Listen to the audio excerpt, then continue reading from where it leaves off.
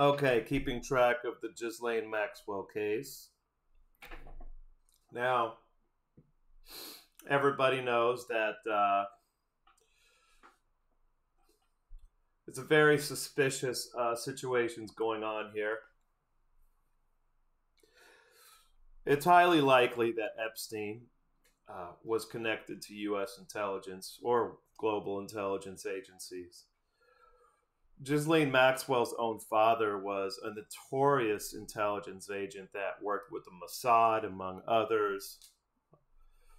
He was some sort of super international spy. It was Ghislaine Maxwell's father, by all accounts, who introduced Ghislaine, and his name was Robert Maxwell, by the way, who introduced Ghislaine to Jeffrey Epstein. And there's all sorts of other circumstantial evidence pointing to the fact or pointing to the possibility that Epstein was tied to intelligence agencies, worked with intelligence agencies in some way, shape, or form. You have, there's so much. Everybody knows these things. Epstein didn't kill himself. All that. But in case for anybody who still doesn't believe that Operation Mockingbird, which was the partnership between the domestic corporate media and the intelligence agencies that was uncovered in in the 70s at some point. If anybody still doesn't believe, if there's anybody out there who still believes that Operation Mockingbird, with another name, I'm sure, is still not being is not still happening right now. All we have to do is look at the Ghislaine Maxwell case. Let's look at this. So I want to point you to Exhibit A. Now, as we know, the media is still obsessed with Trump. They take every opportunity they can to talk about Trump. Trump is a moneymaker for them. Those of us who understand what's really going on in this world know that. Today in the Ghislaine Maxwell case, let's see.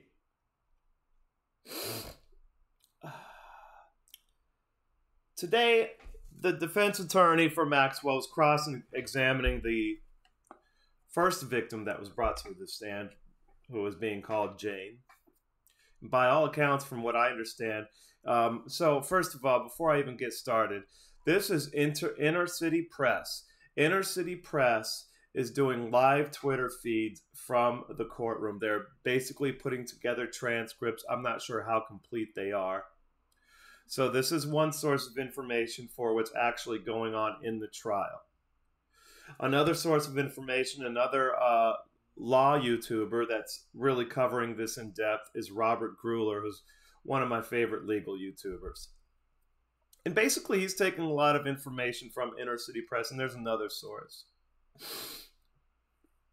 So today, yesterday Jane was testified, and the attorney, the prosecutors were asking her questions, building the case, trying to tie Ghislaine Maxwell to Epstein's pedophilia ring or whatnot. And I think it's possible that she was involved.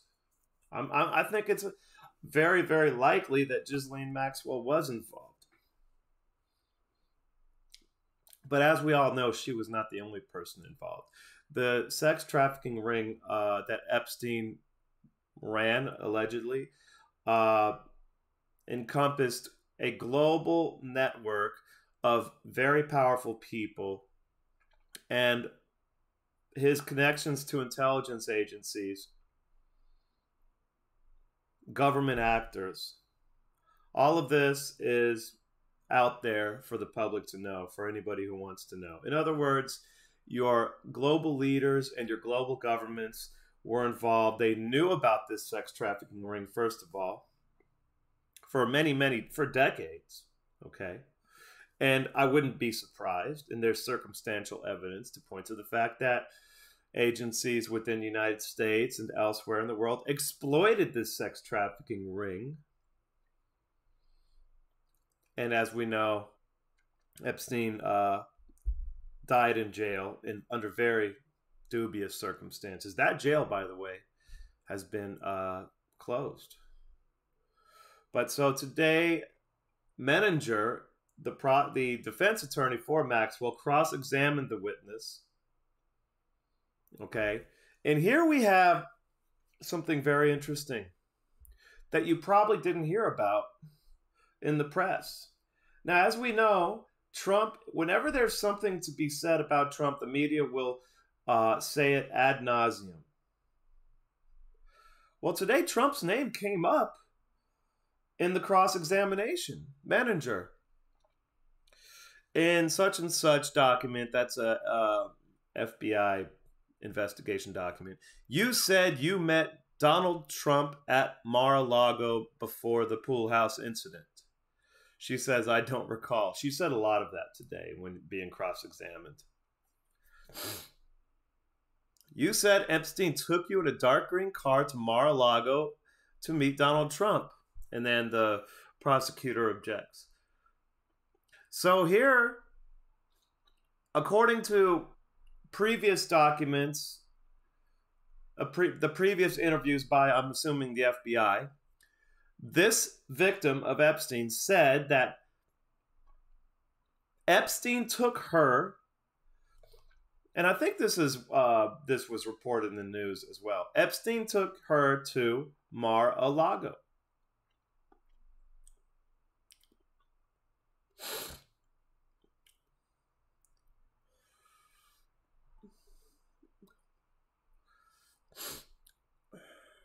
Okay, here we go. There's another mention of Trump down here.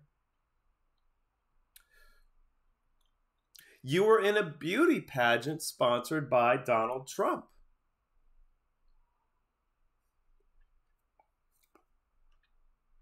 Okay, so here we go. She was, first of all, met Donald Trump at Mar-a-Lago. Second of all, was at a beauty pageant sponsored by Donald Trump. Now, my only thing is this. Look, that means nothing as far as this is just that Trump knew Epstein. Just like most very powerful people in very powerful circles seem to all be connected with Epstein. Probably because he was funneling a lot of money around. Where he got the money from, who knows? Did his connections to the government agencies have something to do with it? Who knows? But now let's go to a Twitter feed. Let's go to Twitter. Okay. Let's see. Let's go to... Oh, here goes the FBI. Continues the search. They're still doing the January 6th thing. They just won't give it up. They don't realize how much they have overplayed their hand here. Because these people are in a bubble in Washington, D.C. They're absolutely clueless. I can be a better investigator than most of these FBI agents. That's a different story, though. So let's go down to one of these. You know, I have all of the... here we go. I have all of the corporate media Twitter feeds up so I can keep track of what these people are lying about at any given time.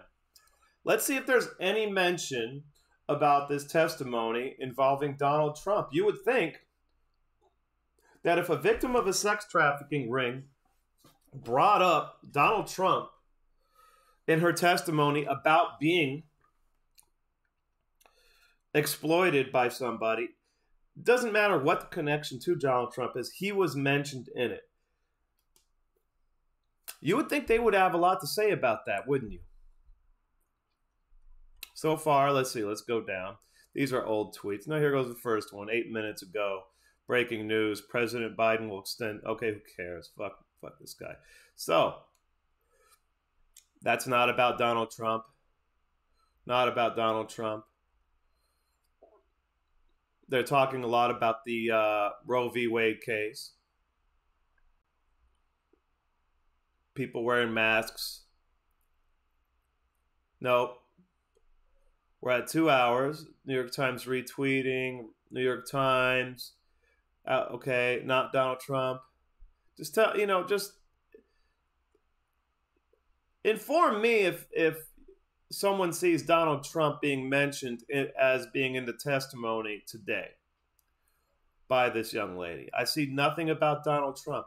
I mean, they could get a lot of clicks and engagements, a lot of clicks, if they tie Donald Trump to the Epstein sex trafficking ring. Why wouldn't they do that? They can just mention that Donald Trump was mentioned. They can use their normal ways of lying and propagandizing and saying that and make it seem like Donald Trump was intricately involved in this sex trafficking ring. Nothing so far. Nothing about Trump being mentioned in the testimony of this victim of a sex trafficking ring engineered by Epstein. Nothing. I'm going back further. Nothing. No Trump. No Trump. This is the New York Times, people. This is the New York Times. Nothing about Trump? Really? And this happened in New York, by the way, just as a side note. They're talking about Trump here. This is the thing they're bringing up today about Trump is that he might have had COVID during the debates. How about, wouldn't it be a little bit more clickbaity, a little bit more outrage inciting to say Donald Trump is mentioned as part, to somehow associate Trump with this sex trafficking ring? All they have to say is quote a couple quotes about what the witness said and say Donald Trump, and then insinuate that Donald Trump was somehow involved. I mean, it may be old news to some extent. Yeah, people knew about this. But to bring it up again, it would get the clicks. That's what they want. They mentioned Trump. See, they're mentioning Trump again. But nothing about, see, now they're talking about the dossier, but nothing about the Ghislaine Maxwell trial.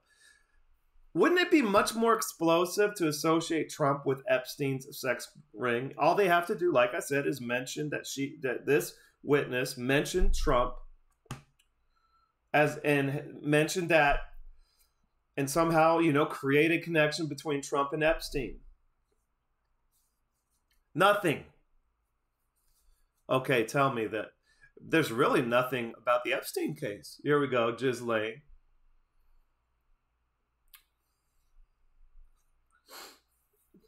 There's the one story. The one story today. This would be top story, or it should be top story for something like New York Times. I see nothing about Trump. And if they did mention Trump here, it should be in the headline. This is not normal for New York Times or any of these other crappy media outlets. This is not normal. So this is obviously they don't want to bring too much attention to this case.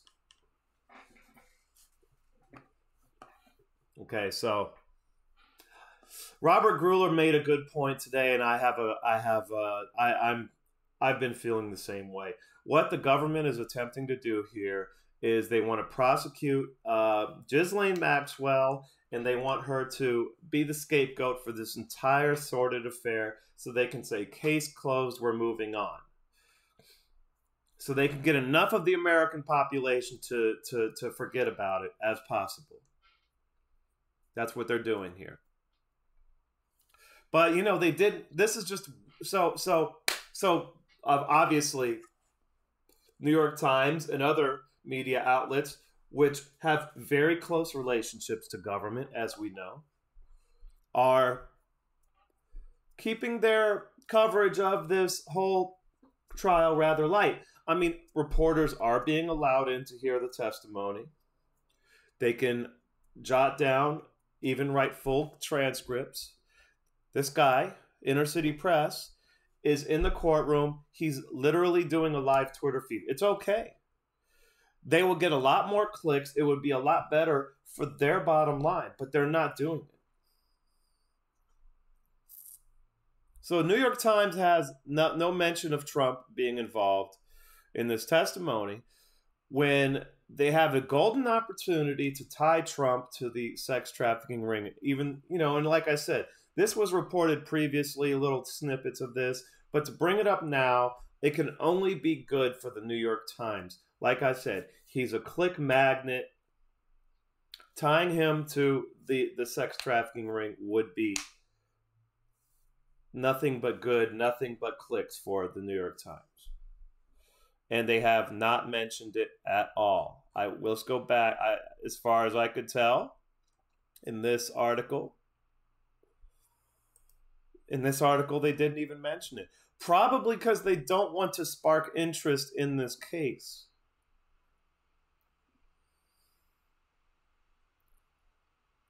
Okay.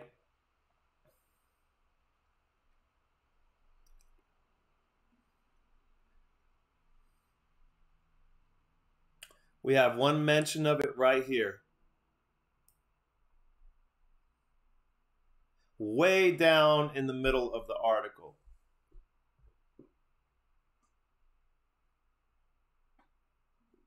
One mention of Trump. But my point, and that's just proof, more proof.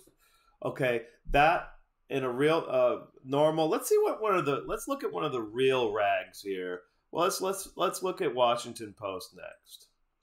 Washington Post is next. Let's go to fucking Washington Post and see if, because you know Washington Post, they would put it, if they don't put it in a headline somewhere. First of all, they only had one story about the case today. Second of all, the mention of Trump was deeply buried in the article. I think they want to keep interest in this case as low as possible. And there's several reasons for that. So the judge, Allison Nathan,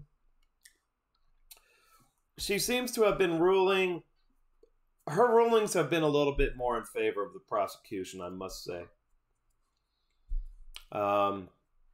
She's up for confirmation by the Senate to the Second Circuit Court of Appeals. By the way, I think she was just appointed to the Southern District of New York. And she's already been nominated by President Biden, probably nominated by President Biden. I think she's been in the district court for less than a year. I was looking at her history earlier. It hasn't been that long. And she's already being up for confirmation to the Second Circuit Court of Appeals. Robert Barnes brought up a good point the other day on Sunday with Viva. The Nixon administration tried to influence the judge in the Daniel Ellsberg case through back channels. Now imagine Miss Allison Nathan might be being told that, hey, you need to be as favorable to the prosecution as possible and let as little damaging information out as possible, or none at all, if you want to get confirmed to the Second Circuit Court of Appeals. And let's not forget that James Comey's daughter is one of the prosecutors. That's just funny. But so we had New York Times didn't mention this at all. Well, did mention it once earlier today. They put the mention of Trump deep in the article. They literally are trying to keep interest in this case as low as possible. What can I say? My dad was a PSYOPs guy in the military. So, you know, I got a knack for this stuff. Let's go to Washington Post again. Okay, I've scrolled way down. Let's go up to the top for fucking Washington Post.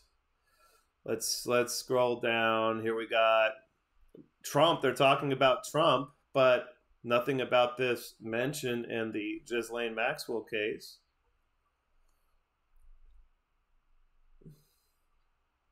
There goes Steve Bannon. They're mentioning Trump a lot. I mean, Trump related, three Trump related articles already. Not about the case today, not about the testimony in which he was brought up twice by a sex trafficking victim. This is their poor substitute for Trump right here.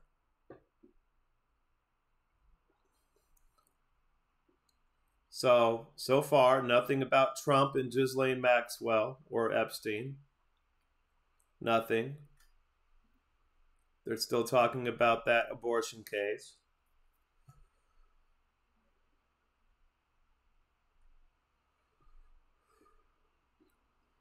Still going. We're at 6 hours back. Here goes another Trump. Not about the Ghislaine Maxwell mention.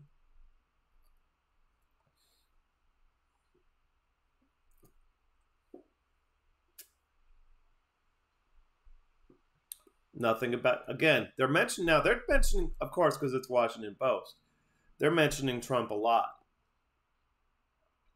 Obviously, anything that's going to, look, Trump, they got more engagements than this article. So look at a Trump article compared to any other article. Look at the engagements. So let's just look at the likes. It's 272 likes. See when the next article that's going to have 200 likes on it. Here we got one scientist. Okay, because that's about coronavirus. Going back, still nothing about Trump being mentioned in the Ghislaine Maxwell case. Let's see what this is. Again, Trump, but not about being mentioned as involved, as even in a cursory fashion, being involved in a sex trafficking. Having been mentioned in a sex trafficking case would be an explosive, engagement-getting tweet and a click-baiting article. It would be fantastic for them. If they had a story about that, they would get 1,000 likes, okay? They would get so many retweets. I guess retweets are probably the most important metric for them. So, continuing. We're at 11 hours.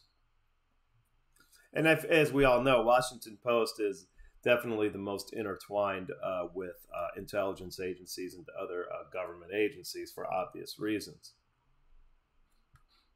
Nothing about it. Nothing. We're at 13 hours. They mentioned nothing about Trump being brought up by the sex trafficking victim. Okay. That's not normal. So, Operation Mockingbird is in full swing. What they don't talk about tells you more about what's actually going on. This is a sensitive case for the government. They want to bury the subject matter. They're using Ghislaine Maxwell as the tombstone. Okay? They're digging a grave for this matter. The media is being told, well, look, it's not like the government controls the media. Okay, let's just be real. How it works is that the media and government have relationships. The government does things for the media. They give out, FBI agents leak to certain parts of the media, gives them scoops. So do CIA agents, give them scoops. And the media does things for them. It's a tit-for-tat relationship. It's not a conspiracy. It's normal human interaction. But here we see that there's very little. Washington Post people didn't mention it at all. Let's see if I can go to one of the real rags. Let's go to Slate. Slate might mention it. We'll see. And I want to see a headline, Slate. I want to see a headline. There we go. Slate will do it. The names Bill Clinton and Donald Trump were exciting to hear. So they're trying to downplay that Donald Trump and Bill Clinton were mentioned. So Slate didn't disappoint. Slate's a real rag. I mean, look. Look at their engagements. They're pretty sad, I'll tell you. So they mentioned it. I had a feeling Slate would, but Washington Post, New York Times, and I looked earlier at Associated Press. Their Operation Mockingbird, if there ever was. Associated Press, HuffPost. Let's see if HuffPost talked about it. HuffPost is another rag.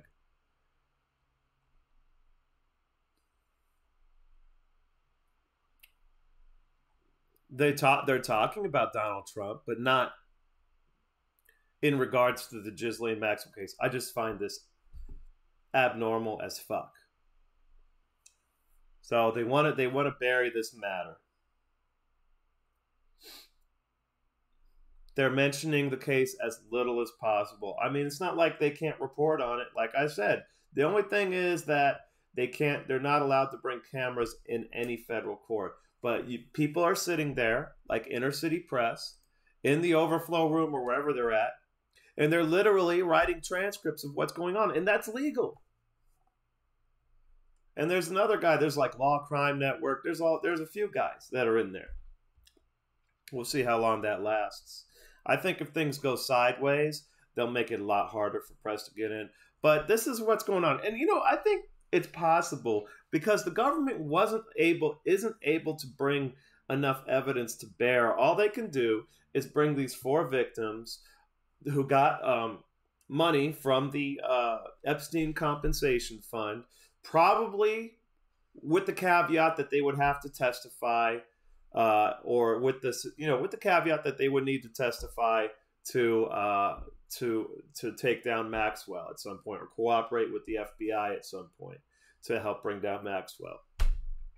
I'm not trying to defend Maxwell either. My basic premise here is that Maxwell was involved, but they're trying to use her as the scapegoat of this. There were government actors involved. There were global leaders involved, but they want to bury this whole case. So what's happening right now is trying to disinform the public by not informing them at all. It's like it's a very simple premise once you understand how propaganda works. That it's not what they talk about that you should pay attention to, but what they don't talk about. It is, if they tell you to look in one direction, you should probably look in the other direction. And that's what's happening here. So I just wanted to put out that quick little snippet there, and we'll see how this goes. It's going to be interesting for those of us who are interested. I can already tell that a lot of the drooling boomer masses have already lost sight of this case because it's not being blazed on their TVs constantly. So they're right now sitting there drooling over something else because the media has diverted their attention away from this, bringing up this whole story about Donald Trump and with the COVID test, prior to the debates, bringing that up right now may be a way for the media to divert attention away from the fact that he was mentioned in this testimony, because they just don't want to bring attention to this case. They want this case to have as little attention as possible.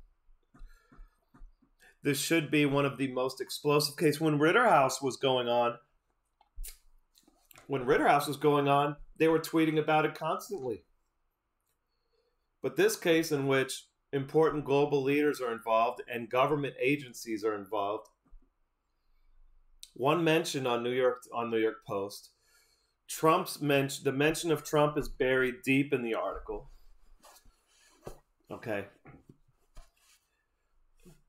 In a normal situation, you would see headlines blared everywhere. Trump mentioned by sex trafficking victim in Epstein testimony. So it's obvious what's going on here. Not to defend, again, Ghislaine Maxwell. It's just that they're going to use her as a scapegoat to protect a lot more people and to pull the wool over your eyes, which is very easy to do if you're a fucking American, apparently.